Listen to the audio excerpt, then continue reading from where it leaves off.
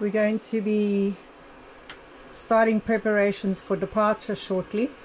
One of the things we have to do is tidy up the pilot house. As you can see, there's a ceiling panel down, and the captain's sitting over there preparing documentation to send to the marina, because when we get to Shelter Bay we'll be going into the marina.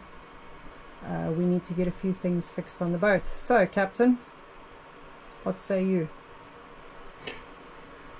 Yeah, well, they've asked for vessel registration, crew list, ZAPE from last port, valid proof of insurance. But obviously we're already in Panama, so rather than a ZAPE, I'll send them the cruising permit, which we have. So I'm about to scan them and send them the crew list, the vessel's documentation certificate, the certificate of insurance, and the cruising permit for Kariwa.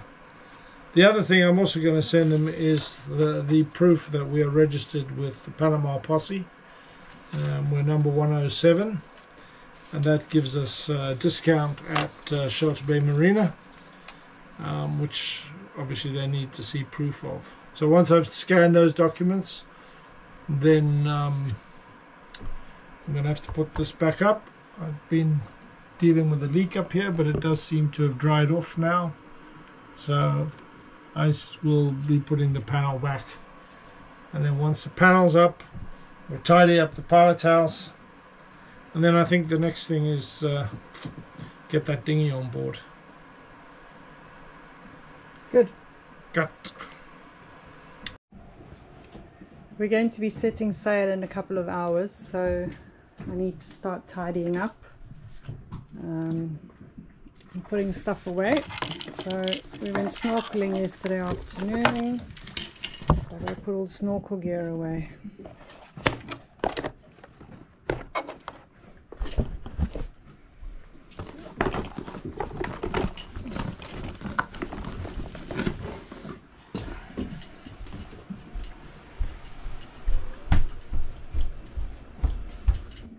Make sure that all the doors are latched so that they don't go flying. Everything's locked in here. I also need to put away the folding chairs that we have in the cockpit that we use to sit on while we're outside using the grill.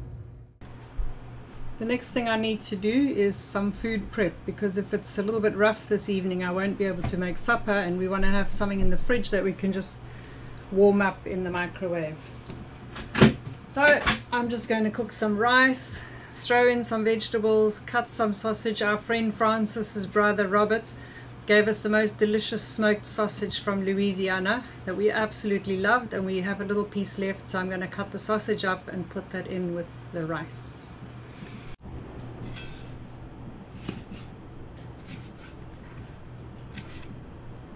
Now for the good stuff. Smoked sausage from Rabidos. I don't know how you say it.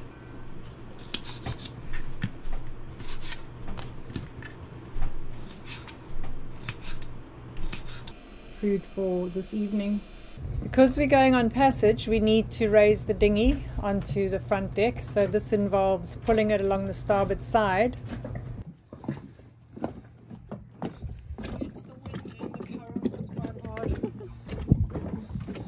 I need to attach the line to the bit in the bow of the boat, and this will allow the dinghy to drift back to where the ladder will be. Is to attach the ladder to the side of the boat and make sure that it is securely in position before anyone descends down to the dinghy. The davit on Kariwa operates by hydraulics, which means starting the wing engine. We have to open the stack by pulling on a line, and then once the stack is open, we're able to start the wing engine and fire up the hydraulics. The sign says uncover stack before starting engine. So the stack's now uncovered, so I can take that off. Put the key in. the wing. So now the wing engine is now running. Then over here, put on the hydraulics panel, move across here and activate the hydraulics in the forward section of the boat using the bow thruster switch, and then bring the revs up on the wing engine to about 1800 RPM. Should be enough to lift the dinghy, and we go out and drive the davit. So now she's lifting the boom.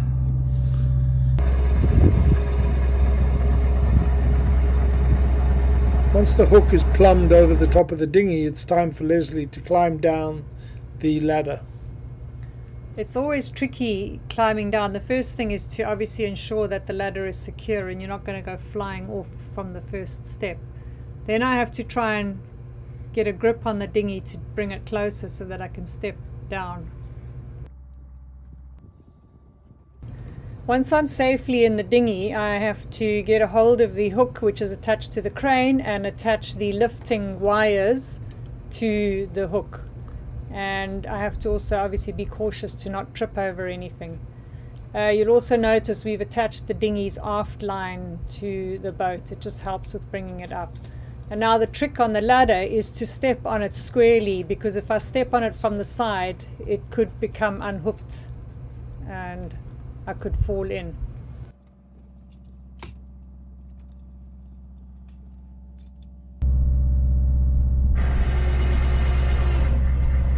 Hoisting the dinghy is a series of maneuvers by lifting the hook as well as lifting the boom as the dinghy comes up, and then swinging it into position.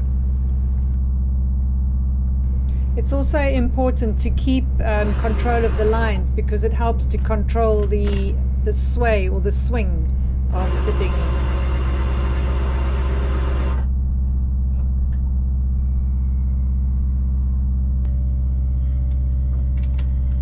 Before swinging the dinghy on board, we have lifted the engine and turned it to starboard to keep the propeller clear when we lower it down. We have to make sure that the dinghy goes down on its railings forward, and then we will lift and move it back into position where it locks into place.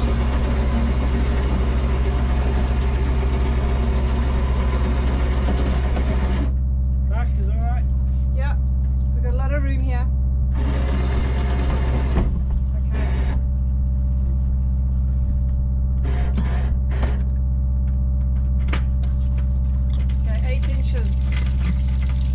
Now that the dinghy's in position, obviously the bow is a bit higher than the engine section, so you can hear the automatic bilge pump coming on. Okay. Yeah. Straight? Yes. Oh, gotta go that way. Okay, in. We're in.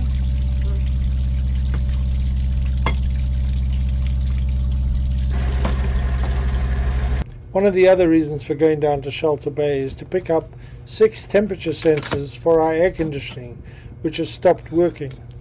We resorted to emergencies by buying an outside window unit and fitting it to our master cabin so that we could have a night of comfortable sleeping. It was temporary and a bit of a MacGyverism, but it did the job for one night. We're now going to stow it in the dinghy and sell it to some other cruiser who needs air conditioning.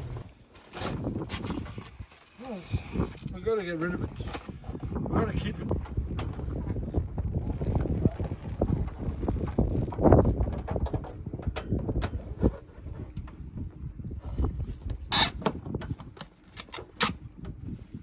With our $200 air conditioning unit safely stowed in the dinghy, the Admiral puts the cover on for the journey. So I'm going to move some fuel from fuel tanks into the tank we use as the day tank, which is the starboard aft tank. It's not really a day tank because it holds 300 gallons, but it is the tank that we run all the Polis fuel into, so we call it the day tank.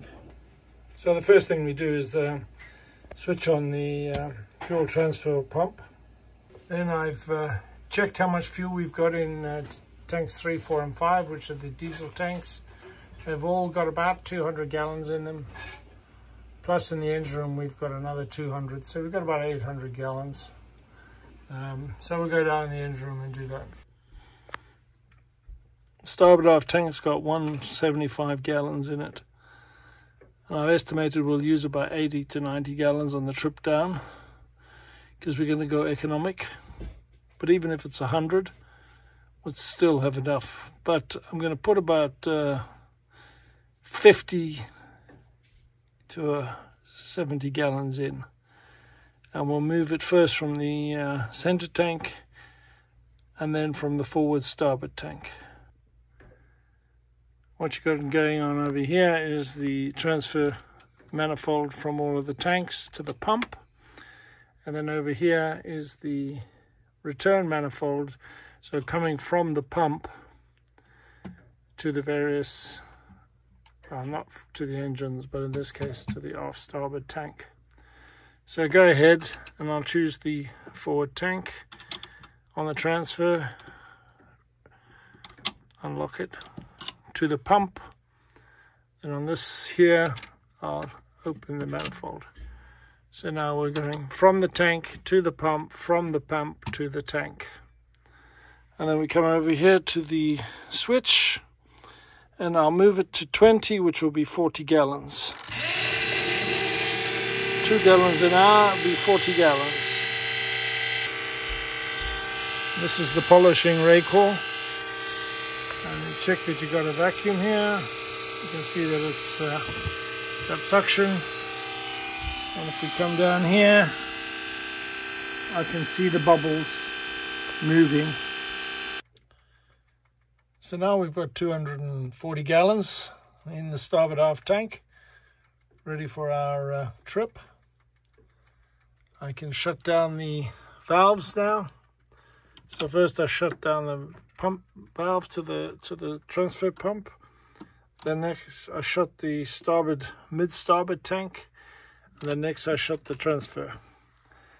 Then we want to make sure we're ready to go. So in the return side, we've got the main engine, the wing and the generator open, and we've got the return into the aft starboard tank. And in the supply or suction side, to the generator, to the wing, to the main engine, from the aft starboard. We're ready to roll. Okay, so I've started the engine room fans down on the main panel. Now I'm going to start up the 2 fans that are in the stack. And then I'm going over to this panel over here and start to switch everything on and flash up the bridge. You may call it a pilot house, but I am still used to calling it a bridge. I activate all the switches on the main panel to make sure that everything is switched on. I don't switch on the navigation lights till the anchor is away. Put on the main engine control, and then on with the engine room camera and the monitors, and we then start switching on the equipment on top. The first thing that I go to is activating the autopilots, and then we move on to the GPSs. Switch on the 2 Furuno GPSs, and then over to the Furuno black box, which drives the 2 middle panels. The stack's open, so I can remove the cover that protects the main engine, and I can start the main engine. No pressure, pressure light goes off. Put the windlass on, wing engine, main engine, central air pressure. Hydraulic, the generator's off. AIS is on, VHFs are on, GPSs are on, autopilots are on.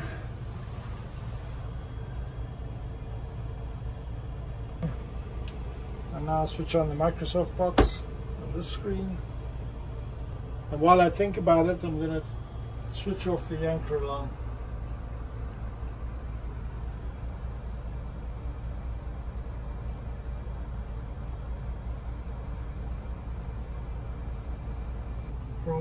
here. New route. I quickly lay off the course to Cologne using the touchscreen. This will give me a good indication of the distance, and I will zoom in and out as we proceed along the route to make sure that there are no dangers.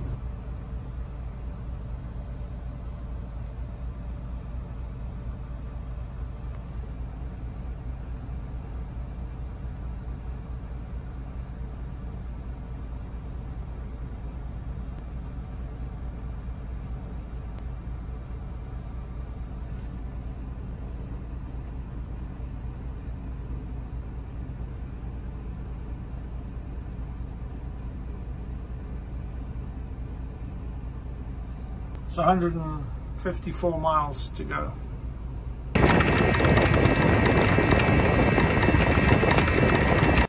The holding was very good, so it was fortunate that we have high pressure wash to wash the mud off as we hauled the anchor up. Okay, I'm just coming down to check that the boarding gates are closed. This one's closed, and I know this one isn't. So I'm just going to close this.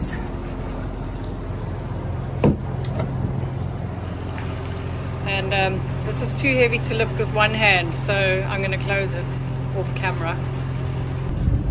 Also, I'm going to close the side door because experience tells me that it always gets wet through here. So it's that door closed. We're on our way now, and in front of you can see Isla Cristobal. We're going to go to port and go through a narrow channel there on our way out. There's our buddy boat, Nordhavn N57 Laura Jane. They are having a problem with the display for their stabilizers, so they're just kind of drifting at the moment trying to fix it.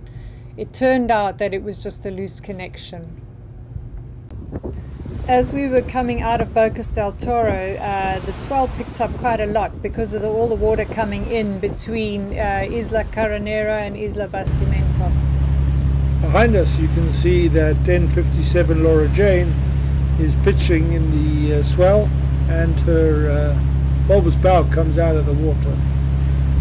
Anyway, the ride settled down as we went on.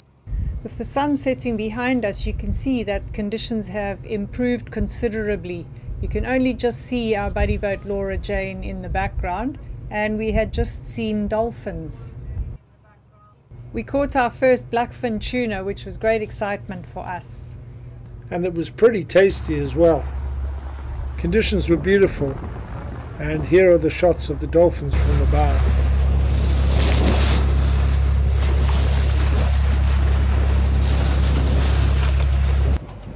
Our night passages are generally in 4-hour shifts, and a mixture of keeping an eye on the radar and the chart as well as the equipment to make sure that everything is operational.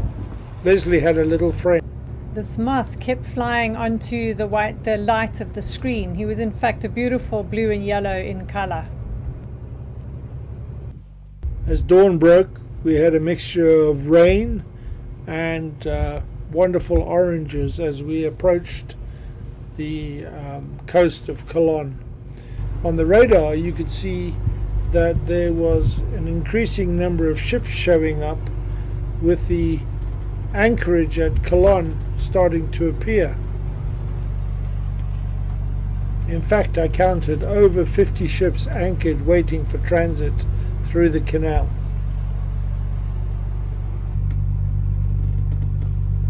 So we're on approach to Cologne, Cristobal, and the Admiral Leslie has got the lines out of the port locker. She's just getting the bow line ready. Starboard side 2. We always go starboard side 2 because we only have a walkway on the starboard side. As we approach Cologne, we passed through the anchorage and the ships waiting to transit the canal. There were bulk carriers, handy-sized bulk carriers, tankers, LPG carriers, 1 or 2 container ships, all waiting for their chance to pass through the canal. The lack of rainwater has meant that the Gatton Lake is at an all-time low, which means they have restricted the number of transits and also reduced the draft of the ships that can go through by 2 meters. This is slowing up the vessel transits between the Atlantic and the Pacific. So this is the breakwater at the entrance to the Panama Canal. We're just arriving, we're coming in through the inlet here. Almost there, Schaltz Bay Marina, straight ahead.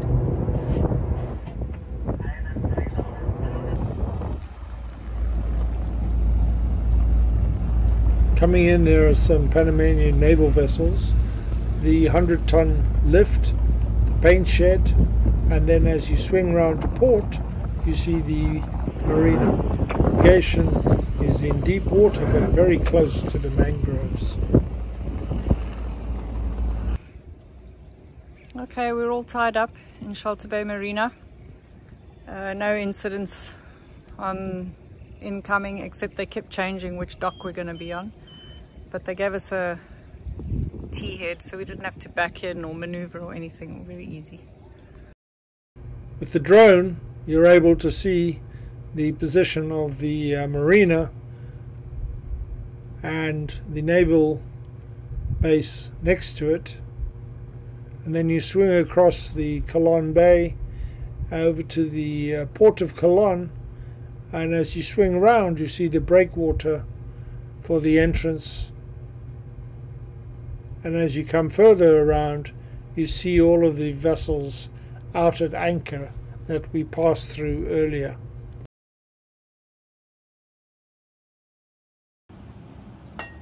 And for breakfast, after our overnight passage, we're having homemade bread. Got a bit burnt in the oven, I don't know why. And mimosas. Prosecco and Every good passage deserves a mimosa.